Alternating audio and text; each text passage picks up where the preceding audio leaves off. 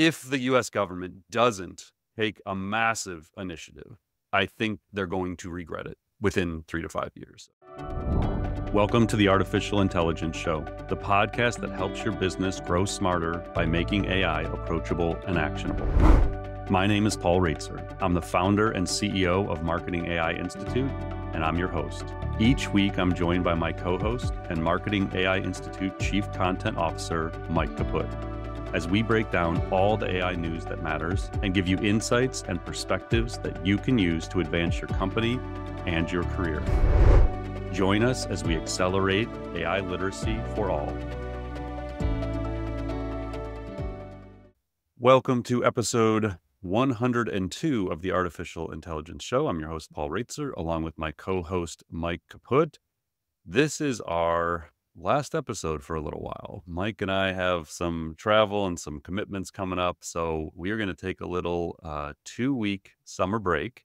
So episode 103 is currently scheduled for July 2nd. Now, if OpenAI drops GPT-5 on the world sometime between now and then, I may show up for an emergency pod.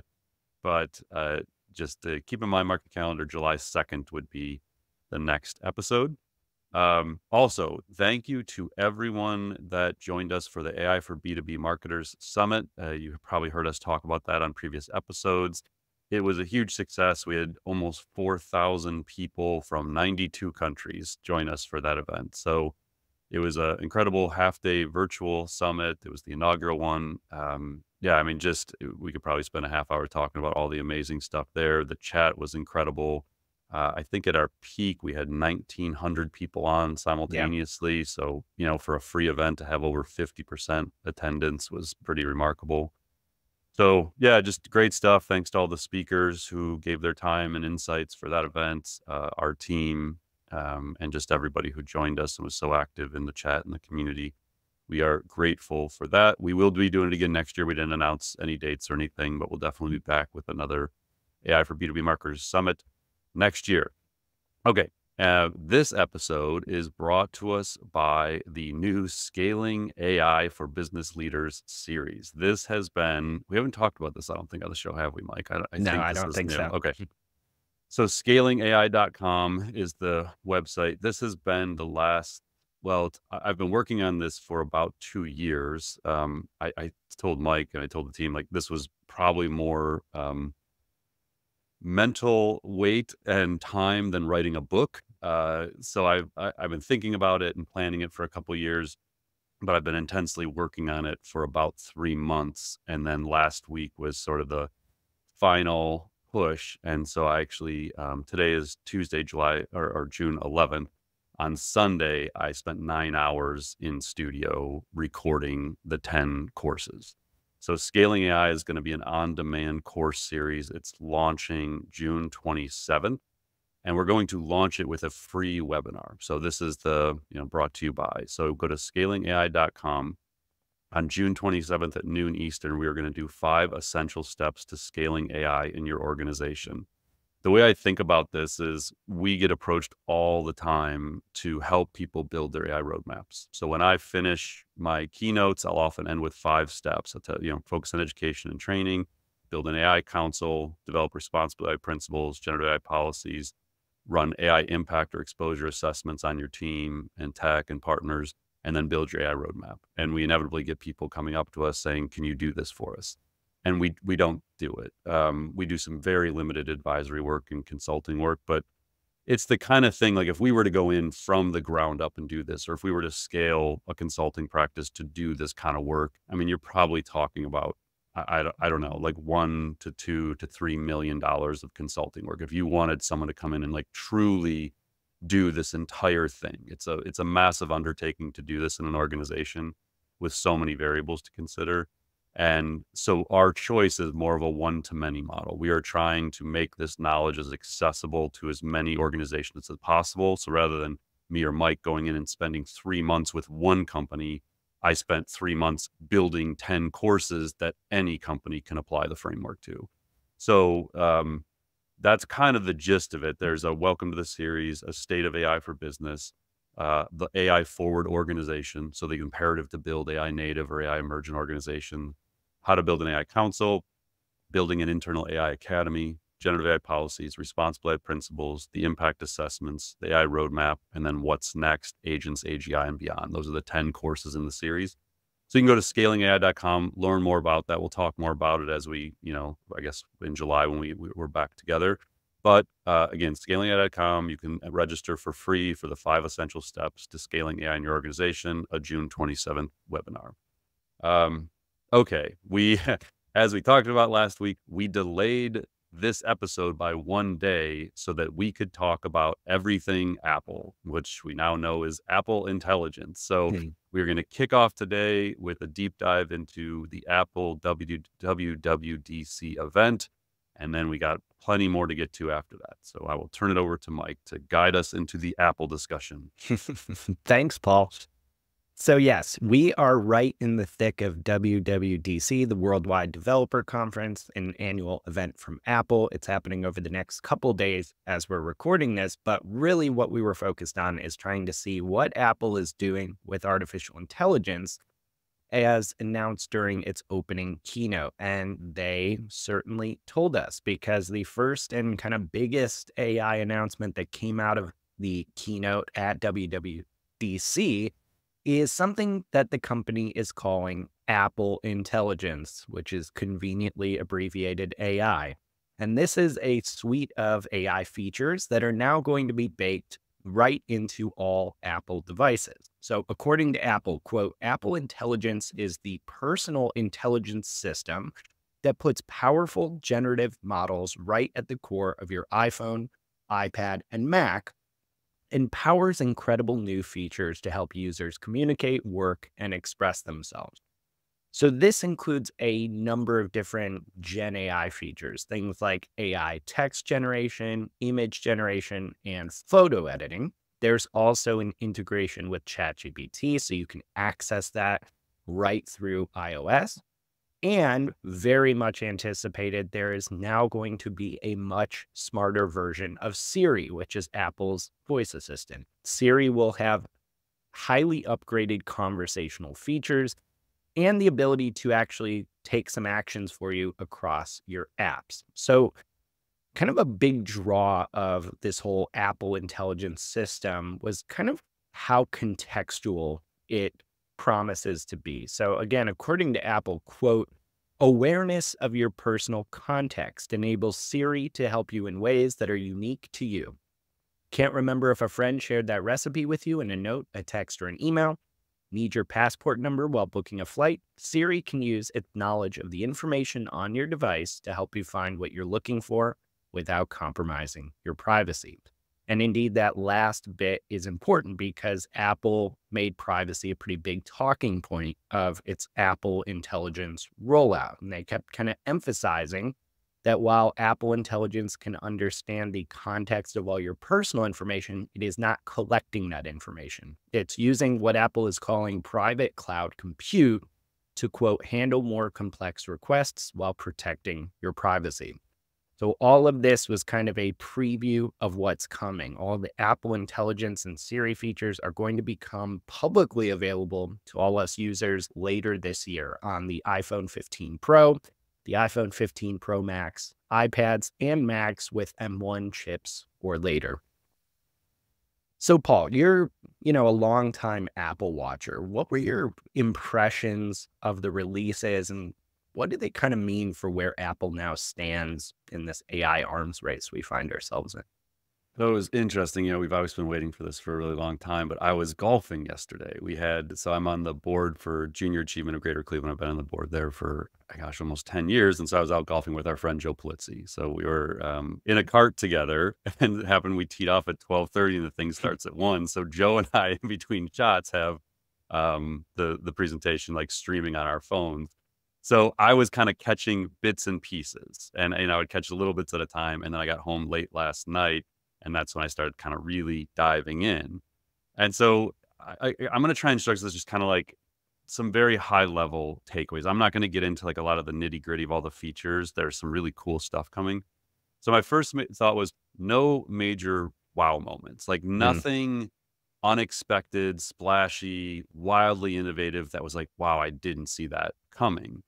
That being said, they did what they had to do. And I think the key takeaway, and I don't think like the average Apple user is going to know or care about this, but they're doing it on their own chips, their own devices, with their own privacy controls. And the biggest thing to me was on their own models. Now, they've been unusually open about their research in recent months. They've shared some of the research that sort of was a prelude to this, that they were working on these kind of on-device models. But I think this was my biggest takeaway is they did this the Apple way, which is maintaining and building trust with the user. So I've said this before on the podcast, and I think it's worth repeating. When we think about all the possibilities of people building AI agents to help take actions and connect to your apps and do all these things, the end of the day, I trust Apple more than any other company. So I trust that they will build the safest, most secure, most human-centric models. And that's exactly what they're doing. So they focused a lot. I read this, they have a machine learning research arm, and that arm published a paper like how their models work. And so I was actually focused on that last night. And so they talk about the fact that they take like a base model and then they fine tune for specific use cases around communication, work, expressing ourselves, and then getting things done across Apple products. And that's exactly what they demonstrated. So I think what people have to do is separate this. We talk so much about Anthropic and Google building these massive frontier models and OpenAI and others. That is not Apple's play. That is not what they're trying to do here. They are going to, rather than build and release like these general purpose models pursuing AGI, they're focused on fine-tuned, efficient models that enhance the user experience and solve for real-world applications. That's the Apple way. Well, why? Think about what Apple's mission statement is. It is to bring the best user experience to its customers through innovative hardware, software, and services. That's what this does. Contrast that with OpenAI's mission is to ensure that artificial general intelligence benefits all of humanity. So we have one company going and building massive frontier models that are going to be general purpose and maybe achieve AGI at some point this decade. And you Apple saying we have billions of devices, we're just going to make people's lives better, like one feature at a time, to where it becomes like frictionless and they don't even have to think about it. So the Apple way is models are trained on licensed data, or they give you the opportunity to opt out very easily if you don't want your data infused in their models from the web. Profanity is actually removed from the training data. They build algorithms to remove harmful content, which they would consider profanity harmful content. They have image generation, but you can't do lifelike images. You can do sketches, illustrations, or animations. When they evaluate how the models perform, they don't use the standard industry evals. They use human evals to benchmark models against things people actually do on devices. So they're looking at communication, work, expression of self. So they use these, then they also look at evals against harmfulness, and their models dominate. Like if you go look at their data in these reports, they are the safest and they are the least harmful models out there. Like if you compare it to Mistral, it was scary. Like Mistral's model is not safe. And then everything stays on device or in their private cloud that they introduce. So that is very much the Apple way. And so that was actually, I think, my biggest question mark. One was, what were they going to do with Siri? Two was, what is this OpenAI partnership going to be? Are they going to give up all of their models to OpenAI? Like that seemed impossible to me, knowing Apple's approach. So that then takes me into the OpenAI part of it. I honestly, I just expected more. And I'm not saying it's a bad thing. I actually think they made the right play not going deeper with OpenAI. But the way it works is the ChatGPT is built in. So on the Apple Intelligence site, it says, with ChatGPT from OpenAI integrated into Siri and writing tools, you get even more expertise when it might be helpful for you. Meaning, if you need the power of a general model, a frontier model, we're going to make it seamless for you. You don't have to pay for it. So you're getting ChatGPT capabilities for free on your phone if you want it. And then you can choose. Like they'll alert you saying, hey, this information goes to OpenAI. It's like anonymized and things like that, but they're just letting you know each time you're making a choice to leave the protection of the Apple bubble, basically. So I like the big thing for me was like, are they going to turn Siri? Like, are they just going to use OpenAI's voice capabilities in Siri? And they did not do that. And they actually left it open to infuse Gemini and other models later. Like they basically said, like, this isn't an exclusive thing. We're just going to make it easy for you to get access to these models if you want. So I think the Apple Intelligence thing makes a ton of sense. I think they demonstrated their chip, capability, the hardware being a differentiator, their ability to manufacture and build intelligence into devices is unparalleled. Um, those are a couple things. Then you get into like, well, is this going to actually work? We've all over the last year and a half seen plenty of AI demonstrations that are like, yeah, that was great. Like in a year and a half later, we're still waiting for it to be able to do that. Um, but Andrej Karpathy, who we often talk about on the show, he tweeted that he was impressed. But then he said, someone said, oh, yeah, but it's just demos. And he's like, I agree. Like the proof will be in the pudding. But I will say that I think the technology exists to do what they're showing. Like there's nothing that they would need to invent that isn't already possible. Um, and then the last couple things, Surrey, that, again, this was the big one I was waiting for. So if you go to the page and you read about, what they're doing, they say the start of a new era for Surrey. And that was the one thing, like in between going up to the tee box and coming back, my initial impression up front was like, oh, they're introducing some stuff, but it sounds like a year from now, here's what we might do with Surrey.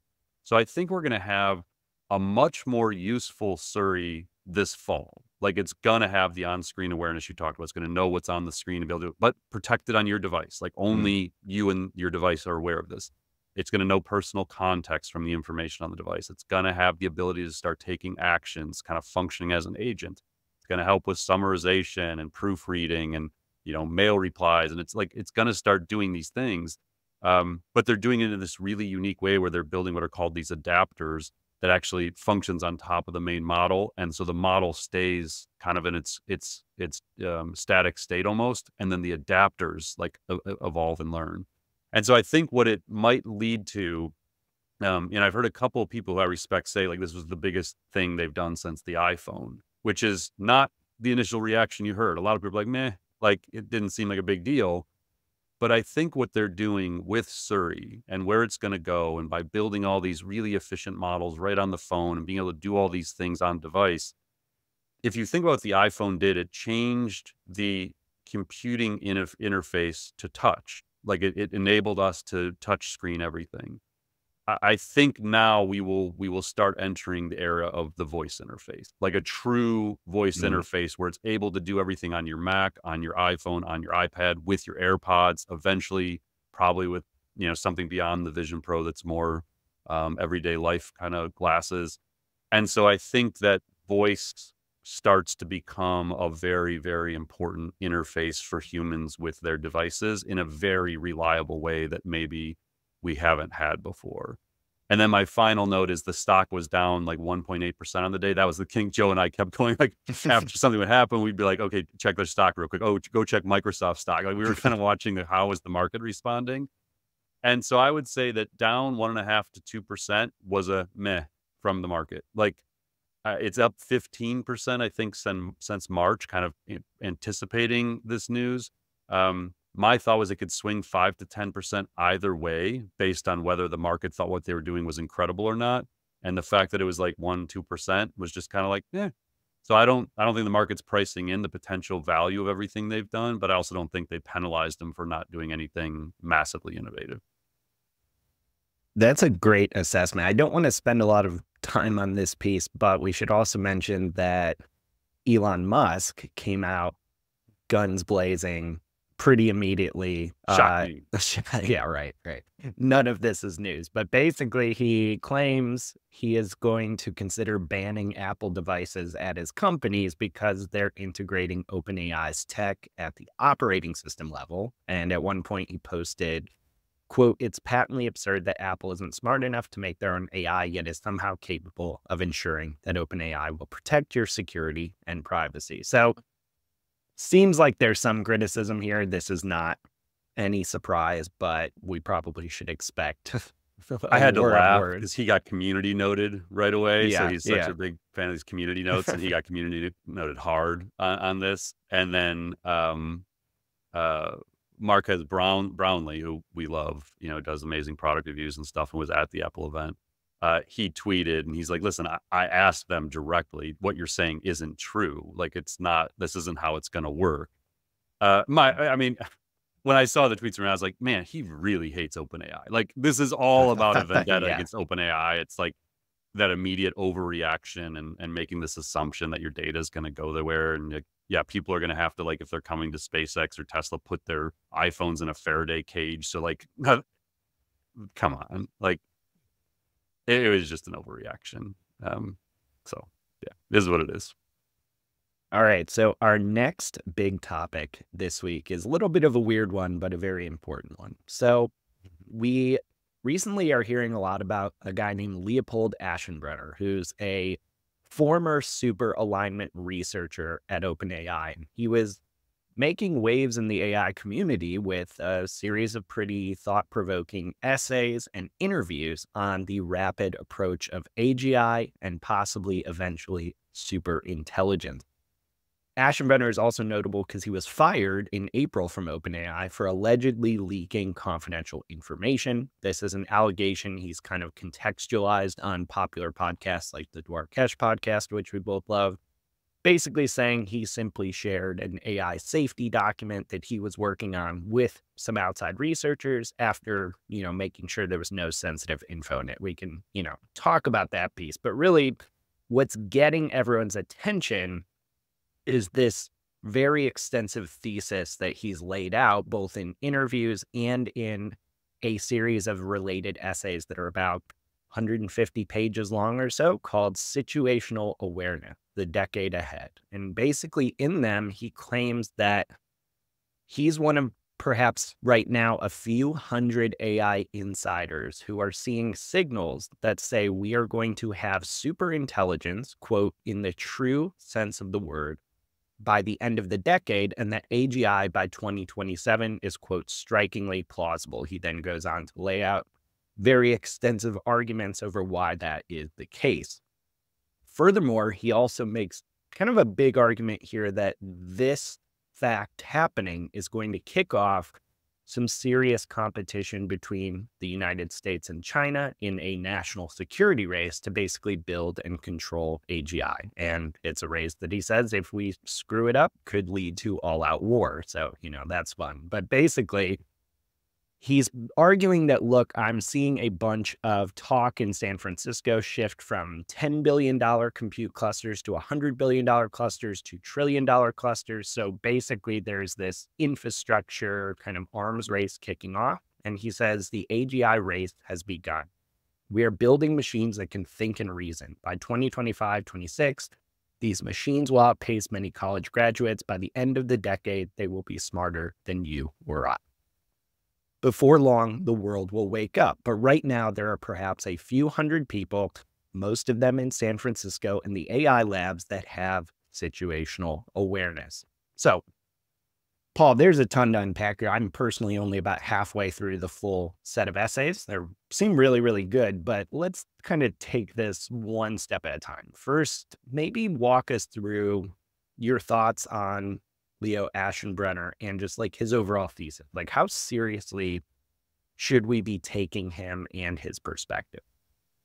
So I think, anybody who's listened to this podcast for a long time, or even just last 10 episodes, knows we try and take a very balanced approach to all this. We try and listen to the EAC people and, the techno-optimist crowd that's accelerated at all costs. We try and share their perspectives. We share the perspectives of the doomers, the people who have a high P-doom, as they would call it, the probability of doom, that, this is all going to go really sideways. And then Mike and I generally kind of fall in the realist realm. We try and accept that there's different perspectives, and we try and uncover, the directional truth within those perspectives, and we try and figure out what might actually happen. And so I definitely try not to get caught up, but I also listen. So I listened to the whole Dwarkesh interview, which I think was almost like 3 hours long. Yeah. I was familiar with Leopold. I was actually following him on Twitter, but I didn't know deeply, his background, that he was a valedictorian of Columbia at age 19, started college at 15. He's obviously a genius. And so I think that's his intelligence matters here. Like, this is someone who has a proven history of being able to analyze things very deeply, learn topics very quickly. He's been on the inside at the Superintelligence team. The situational awareness document you mentioned is dedicated to Ilya Sutskever, who we've talked about many times. Ilya was Leopold's boss, probably, I would imagine, on the superalignment team, is probably who he reported to. Um, the whole thing is based on this premise of scaling laws that we have talked about on the show many times, that there are a lot of leading AI researchers who currently see a continued predictable trend in the computing power that we, give it more chips, that these algorithms used to do the computation are becoming more efficient. They're able to get more out of these chips because they find efficiencies through algorithmic gains. And then what he turns on hobbling is there's these things that are sort of in the way of progress, but there aren't any things that they don't think they can solve. So basically, there's a bunch of like dumb things that kind of get in the way or prevent the progress from happening, but they think that they're largely able to get through a lot of these things through either reinforcement learning through human feedback, giving it chain of thought reasoning, giving it tools, or just kind of like improving the algorithms. And so the whole premise of this is we are following these scaling laws. And if we follow these, then there's these predictable leaps that will be made from GPT-2 to GPT-3 to 4 to 5 to 6. And they, being, these few hundred people who are at the forefront of this, don't see any signs that this won't hold true. And so if you go back to episode 87, this was what I was talking about. Like, this is exactly the theory. So I've been reading this with great interest because it aligns with a lot of the timeline stuff we were talking about, and it sort of goes much deeper in a lot of key areas that I've been sort of waiting for people to start talking more about. So I was pretty excited when I saw this. So what I'm going to do is I'll just recap the couple of sections. It is dense, like as you said, Mike. Like it's long. I would give this to Gemini and like have a conversation with Google Gemini about it, probably. Okay, so the first chapter is from GPT to AGI, counting the ohms, and means order of magnitude. 10x improvement equals 1 order of magnitude. So it's just kind of like some technical terminology, but ohms is a critical concept here because he basically goes through and says, hey, to go from this to, 3 ohms of compute is $100 billion cluster. And we already know that Microsoft and OpenAI are rumored to be working on that. And that seems plausible. Now, the big stuff, like the superintelligence, starts bumping into limitations of infrastructure and energy, which we talked about as the limitation on episode 87. But so that's the first section is AGI by 2027 is strikingly plausible. GPT-2 to GPT-4 took us from preschooler to smart high schooler abilities. Tracing these trend lines, we should go from preschool to high schooler size qualitative jump by 2027. The second section was from AGI to superintelligence, the intelligence explosion.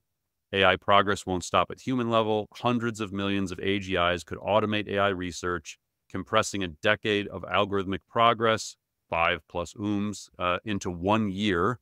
We would rapidly go from human level to vastly superhuman AI systems. The power and peril of superintelligence would be dramatic. The third section is racing to the trillion-dollar cluster. The most extraordinary techno-capital acceleration has been set in motion. As AI revenue grows rapidly, many trillions of dollars will go into GPU, data center, and power build-out before the end of the decade. The industrial mobilization, including growing U.S. electricity production by tens of percent, will be intense.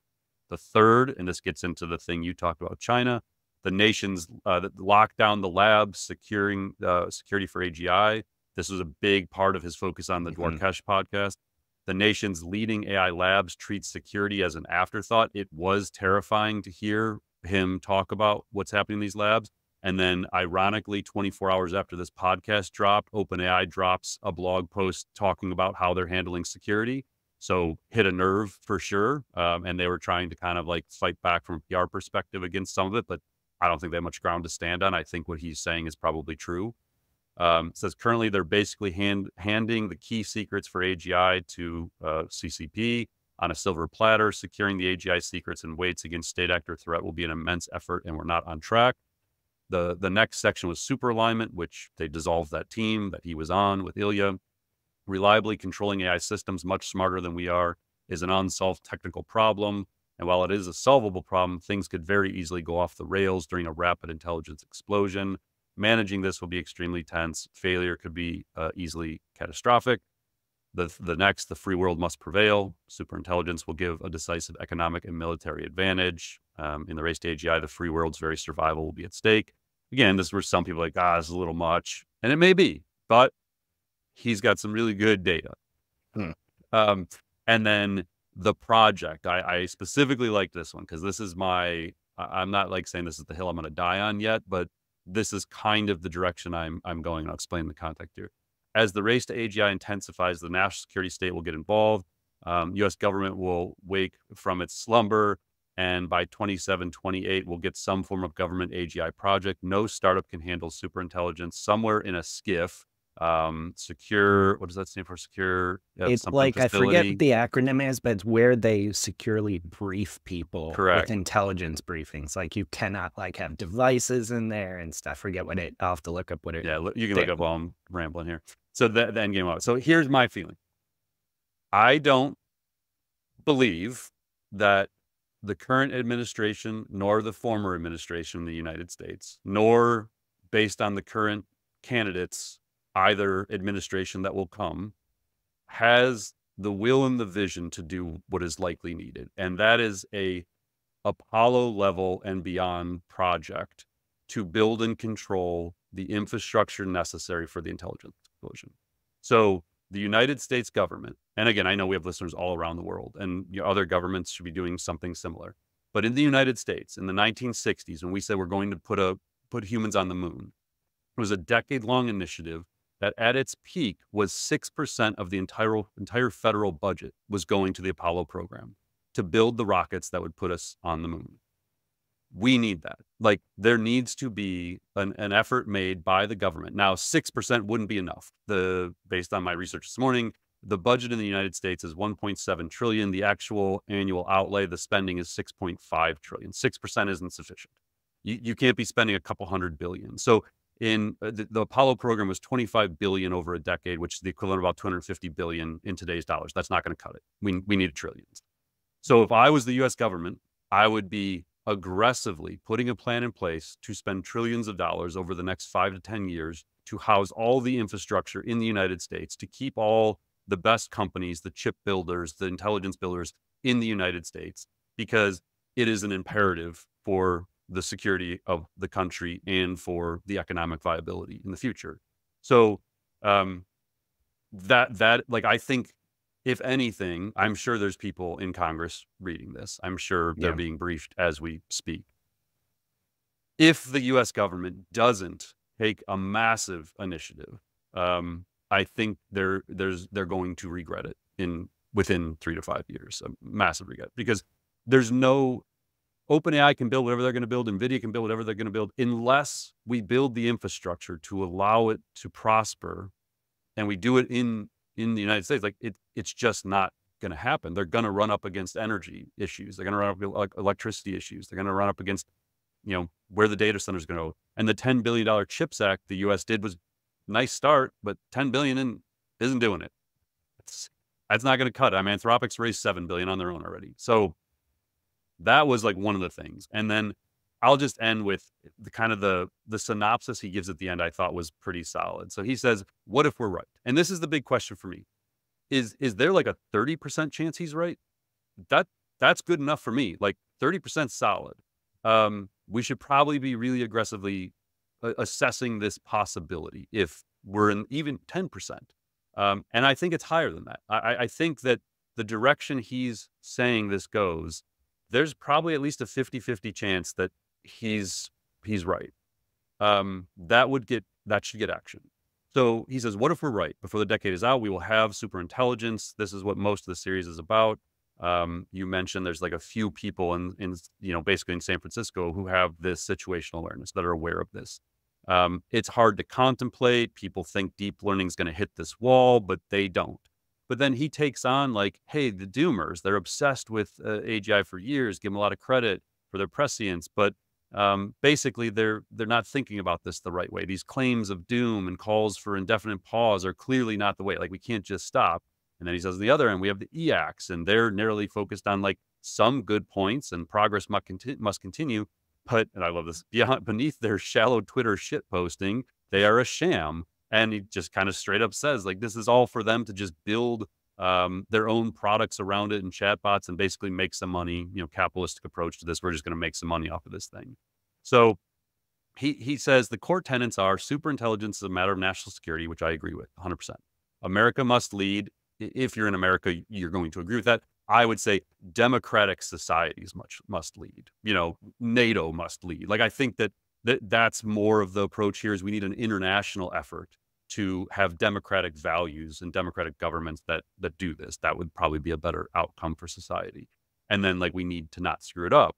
So he says that if we're right, these are the people that have invented and built it. They think AGI will be developed this decade. And though there's a fairly wide spectrum, many of them take very seriously the possibility that the road to superintelligence will play out as I've described in this series. On the Dwarkesh podcast, they talk about these like private parties where all the researchers from DeepMind and OpenAI and Anthropic all hang out together and compare notes.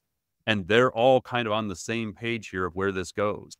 So he says, like, I could get some of this wrong, but realistically, like, this is kind of what we think is going to happen.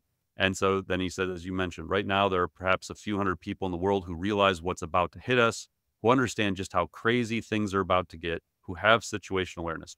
I probably either personally know or am one degree of separation from everyone who could plausibly run the project, which is the big Apollo type mission I mentioned. The few folks behind the scenes who are desperately trying to keep things from falling apart are you and your buddies and their buddies. That's it. That's all there is. Someday it will be out of our hands, but right now, at least for the next few years of mid-game, the fate of the world rests on these people. Oh, Yeah, man. It that's was the like, quote. yeah, like I mean, when I was listening to their question podcast, I was like, holy, and then I was reading the report and I'm like, man, like there's a lot to process here. And I honestly don't disagree with any of it. Like there was nothing in there. I was like, oh, okay, this is an exaggeration. I was like, no, he's following scaling laws. And if these stay true, everything he's saying is plausible. Like there's nothing in this that isn't a leap to think it's doable. And then it gets into the thing we've always said with the AI timeline, episode 87. I was like, we have to figure out what does this mean? And I think this is kind of reinforcing that. It's like, hey, we're further laying out the possibility here. What does it mean to government? What does it mean to business? What does it mean to society? What does it mean to educational systems? What does it mean to human purpose? Like it's important. Like I know this is a lot and it's kind of overwhelming. But we all have to really start like thinking about these things. We're talking about a few years. Like, I mean, if you have a kid who's a freshman in high school, by the time they graduate, they're saying this is where it might be. By the time they go to college, that's how fast this is going to happen. Fun fact of how small, that community is. A person we talked about, I believe last week, Avital Balwit, who was writing the My Last 5 Years of Work essay, also advised on this writing, among many other people. So a lot of people were tweeting this saying, this is important. You need to read this. And my guess is they're all the people who are in the private parties sharing notes. All right. And last but not least, a SCIF is a sensitive compartmented information facility. Perhaps I wouldn't have got that. Okay. I would have gotten like one letter. I knew what it was, but I didn't know. Yeah. The initials stood for. Yeah. All right. So in our third big topic this week, Paul, there's been an update to Adobe's terms of service that has them facing some pretty significant backlash. On the surface, these updates seem kind of run-of-the-mill and small. There's just like a few paragraph changes, but they're having this really big impact because these changes to the terms of service resulted in this pop-up where users had to agree to give Adobe access to user content through what it calls, quote, automated and manual methods, or become unable to use the software. So you had to opt into this again. Some users are really taking issue with language in the terms of service that appears to give Adobe sweeping ownership over work created with Adobe products. And so a lot of creators are now worried that Adobe is going to be training all its AI models on their work. So this backlash has prompted a response from Adobe, and they released a blog post stating that this is all kind of a big misunderstanding, basically. They said, quote, "We recently made an update to our terms of use with the goal of providing more clarity on a few specific areas and pushed a routine reacceptance of those terms to Adobe Creative Cloud and Document Cloud customers. They clarified the policies and reiterated that they don't train on customer content and will never assume ownership of a customer's work. So, Paul, I think like what really stands out here is, not getting into the nitty gritty of one policy versus another, but like this caused a severe and pretty immediate backlash from people. Like, are you seeing this where just kind of highlighted to me how skeptical and untrusting basically a lot of consumers are about these companies using their work in any way? Yeah, I mean, we talk about this with OpenAI. It's just an unforced error. It's like, I don't know if legal got more control than communications, which is usually the case with stuff like this, but it's just a bad look. It may be deceptive practices. I don't know. I wouldn't like accuse Adobe of that. I don't know particularly, but it doesn't look good. The forcing you to accept it without like really going into detail about it and having it be a lot of like technical legal lingo that, I mean, I read it. I was like, I don't Yeah. even know what that means. And Yeah. you and I are pretty knowledgeable about the stuff, and I didn't understand the terms. Yeah, I mean, we saw this with Zoom last year where they did something where it's like, so are you recording, when I record in Zoom, are you training your models on Mm. our confidential conversations? Because that's what your terms sure sound like. And then they have to like pull back, like, no, that's not what it means. And we're sorry, like there was a misunderstanding. And I just think that there's going to be an increasing level of mistrust. And I think that we need to expect more of these companies to be very transparent and clear and not even give the perception that they're trying to pull one over on us real fast with their fancy legal language that isn't really understandable to anyone but a lawyer on the Adobe team. So yeah, I kind of treat this one as a rapid fire almost in a way, like bad look. We need to expect more from companies. We talked about HubSpot's AI cards a few weeks Yeah. back. Seems like a much better approach. I haven't gone deep on HubSpot's terms, but I think we just need more of that, more just transparency. Here's what it is. Like, click here to learn more. I don't know, but um, yeah, this is gonna be a problem. There's gonna be a lot of companies wanting access to your data to use in their AI in some way, and it's gonna get really confusing how they're doing it. Yeah, definitely a lesson for any companies building AI out there. People are very, very sensitive to this. Yeah. All right, so let's dive into some rapid fires. And the first one is somewhat related here because Microsoft is also facing some backlash against a new, pretty hyped up AI feature. Now, we covered this feature on episode 99. It's called Recall, and it is due to ship with Microsoft's new line of Copilot Plus PCs. Recall is AI that basically screenshots everything you see and do on your machine so that you can search and reference this material later. And Microsoft says this is all recorded and stored locally on device for security purposes, and that its AI is not trained on this data. However, it's now come to light from some cybersecurity researchers who have done early tests of the product that contrary to Microsoft's statements, it may actually be possible to extract this data from Recall totally remotely from a user's machine. So this basically prompted Microsoft to change course immediately and mandate that Recall be turned off by default on the machines. Previously, it was going to be default turned on.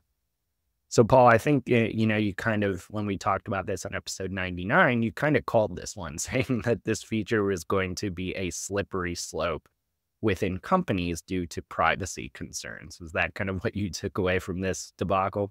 Yeah, 100%. Like, again, like it just, I don't know. There's like sometimes the stuff get announced and you're like, really? Like that, you're just going to turn it on native? Like we haven't really thought through how much people are going to hate this offering and like not want everything on their device recorded every 5 seconds. And how easily it's going to be to hack it, even though you say it's like secure, it's actually saved in a text file and you can get that text file pretty easily. It's already been proven. Like, yeah, I mean, I think Microsoft does a lot of stuff right. I don't know that this concept was fully baked at the time and that they thought through all the challenges that people were going to have to it. And yeah, I think they now know, and they'll retrench a little bit and adapt. I mean, we see this all the time though, like Google racing out AI overviews, Yeah. Microsoft pushing out this stuff. Like everyone is racing to out innovate the other player, and companies that historically were really smart about releases are just there's just things being missed in the race to get stuff to market. And sometimes it's just simple communications and I don't know, like user experience and anticipating user feedback. I don't know. Mm. Maybe when we get to AGI, we'll just ask the AGI, hey, what could go wrong with this product? And it'll tell us, and then we won't do these things. Yeah. Yeah. In the meantime, some PR and crisis communications might be Yeah. helpful. Don't fire your communications people. You Yeah. still need your communications people to think this stuff through. All right. So in our next topic, we're actually going to highlight what is turning out to be a pretty important AI public service announcement. So this comes from Chris Bach, who is an entrepreneur who now works at X. And he posted a really important, though it's a bit tongue-in-cheek, kind of reminder that everyone needs to really be paying attention to how their staff may be using AI tools. So what Bach posted says, quote, "We're not fully prepared for a world in which 20-year-old summer interns are uploading thousands of pages of proprietary company financial and product information to some LLM company that has just raised 2.2 million and hasn't gotten around to creating a terms of service or privacy policy yet." Now, Paul, this is definitely a little bit sarcastic, kind of pretty common for Chris to post on X like this, but it is really like a pretty important point. I mean, right now I see a lot of organizations that do not really have robust policies in place to regulate how staff are using any type of AI tool and like don't understand the risks. Like, how do we prevent this scenario he outlined from happening? Yeah, I thought it was hilarious. And so true. That was the Yeah. crazy part. So what we know is people are using AI. So we talk about the LinkedIn Microsoft report. 75% are already using AI at work. 46% of that started in the last 6 months. A good percentage of them, I was trying to find the stat right now, it was like in 40% are using unapproved tools. And then another 40-some% are using tools that are outlawed. So and then there's this also in the LinkedIn Microsoft report, it says employees across every age group are bringing their own AI tools to work. So let's say you hire an intern for the summer and that intern is responsible for using some sensitive or confidential data, and they're not allowed to use ChatGPT at the office. It's shut off. 85% of Gen Z workers are bringing their own AI tools to work. Millennials, 78%, Gen X, 76%, and the boomers, 73%. People are going to use AI whether you allow them to or not. Is the point here. And the same goes for schools. Like the students are going to use the AI tools whether you want them to or not. You have to put the policies in place to get them to do it responsibly. This is the whole key here. Like it's going to happen with or without you. Have them do it in a responsible manner. And that is why, like, so in the scaling AI courses I mentioned, I have an entire course on building generative AI policy and like what needs to go into it. And it should be day one training for interns, for associates, for everybody. Like tomorrow, there should be generative AI policies that are rolled out to your people that guide them and put guardrails in place, but give them the freedom to use these things responsibly without the risk that IT is so worried about, and rightfully so. So yeah, I just thought it was a really funny way. And I actually mentioned this in a talk last week. Like I used this quote as like an example to a conservative organization, like an organization that's very risk adverse. And we got some laughs and because they knew it was true. All right. So next up, we have some news about Descript, which is a popular AI audio and video editing tool that we love and use at the Institute. They just announced a new AI editing assistant called Underlord. So if you're wondering about that name, here's how Descript explains this. Quote, "Nobody wants an AI overlord, but everybody can use an AI underlord, an editing assistant that can do all the tedious stuff but leaves you in control." So from what I can tell, Underlord seems to be kind of a package of both new and some existing AI features in the platform. You can do things like remove all your retakes on a video except for the best one, leverage the existing studio sound features to clean up audio, remove filler words automatically, use a single click to center the active speakers in clips. There's some AI multicam features that automatically cut whoever's talking.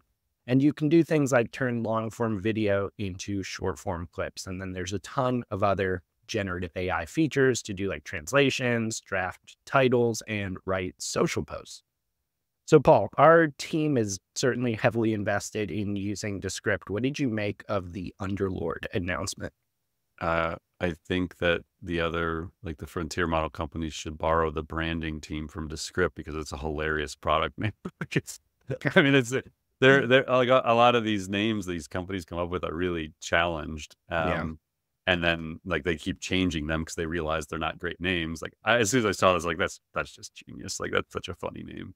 But Descript is great. I mean, they not only do we love the platform, they make amazing videos. They have an amazing creative team. I think I've seen they have an outside team they work with on some of this stuff. But yeah, I thought it was great. And I mean, they pump out new AI stuff monthly. And, you know, Claire on our team is constantly trying to keep up with what they've got going on and being able to infuse it into how we use Descript. So yeah, if you don't use Descript, check them out. Like we love it. They're not a sponsor. I'm not doing this because they're paying us. We just think it's an amazing platform. So in another kind of product-focused update, we've been experimenting with Perplexity Pages. So this is a new feature in Perplexity that automatically creates pages on a topic for you based on your curated searches. And we've also been following a little controversy around the new feature. So a bunch of people are getting upset, a lot of media outlets, because it appears that some news outlets say Perplexity Pages is pulling in content summaries that seem very similar to the original articles the content is pulled from. So a high profile example of this is a story that was in Forbes that one of their editors basically says it is ripping off most of our reporting. It cites us and a few that reblogged us as sources in the most easily ignored way possible. Perplexity CEO responded saying, "Thanks for the feedback. We agree with it. We're going to make it a lot easier to find the contributing sources and highlight them more prominently." So Paul, kind of two parts to this. You've done some experiments with Perplexity Pages. Can you maybe walk us through your impressions of that, but also kind of what's going on with the controversy about this?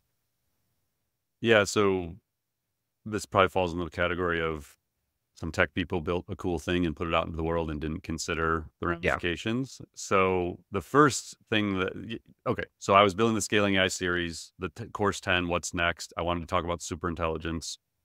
So I built a slide about superintelligence, and then I was like, oh, this is probably a good test for Perplexity Pages. They'd come out like 2 days earlier. So I went in and I built a page about artificial superintelligence, and it was like super easy to edit. He's, did a great job. Like it was pretty cool. It was like Wikipedia on demand, basically. You build your own Wikipedia page and then you just make it public. So I put it on LinkedIn. I was like, hey, this is pretty slick. Didn't get into the ramifications of it. And then I see the tweet from John Pakowski, and he said, this is the one you're referring to, I think, "You scraped and repurposed investigative reporting gathered over months, fleshed it out with reblogs of the same story by other outlets, and do not even bother to name us in the regurgitated post beyond a sources link, which is click to expand." Mm. That's a problem. Like that's plagiarism. Like pretty cut and dry plagiarism. So then Sarah Emerson, who I think you mentioned, this is the Forbes one. That's what she says. "Perplexity is scraping the work of journalists at Forbes, CNBC, Bloomberg, and other pubs, claiming in tiny, missable footprints are fair credit. In our case, it also listed text and artwork." So that was when I tweeted, "Not sure Perplexity has seen its first lawsuit yet, but might be time to make a few phone calls and set some of that funding aside. As I've said many times, IP attorney may be the safest job in knowledge work for the next decade." And the fact that the CEO replied and I was like, "Oh yeah, we're going to fix that." No, that product doesn't come to market without that being fixed. You're going to get sued. Like that isn't it. Again, it's just move fast, break things, not just product wise, but like legal wise. And it's like this, is it incompetence or is it arrogance? And I think it's both. Like you can't do this.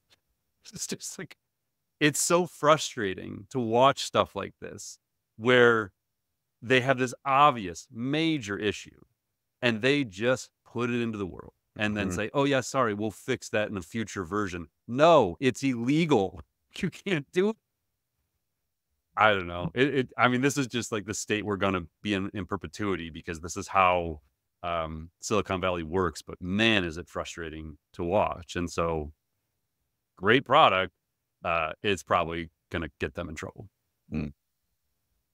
All right, so next up, AI video generation tool Pika, which we've talked about before, has raised $80 million in a Series B round led by Spark Capital and also participated in, among others, by actor Jared Leto.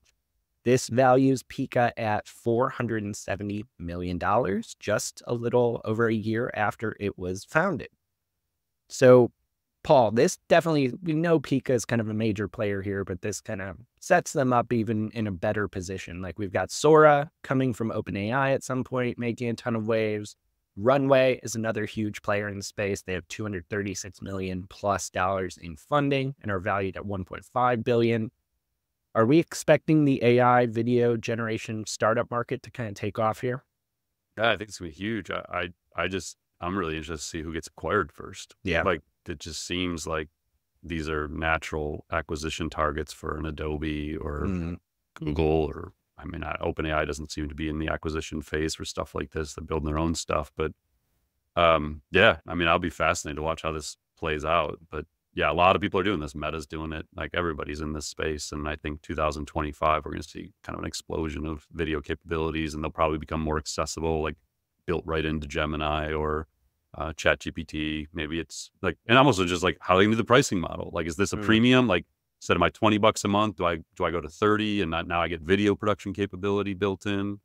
Yeah, so more for like a business perspective. I'm just fascinated to watch how this plays out.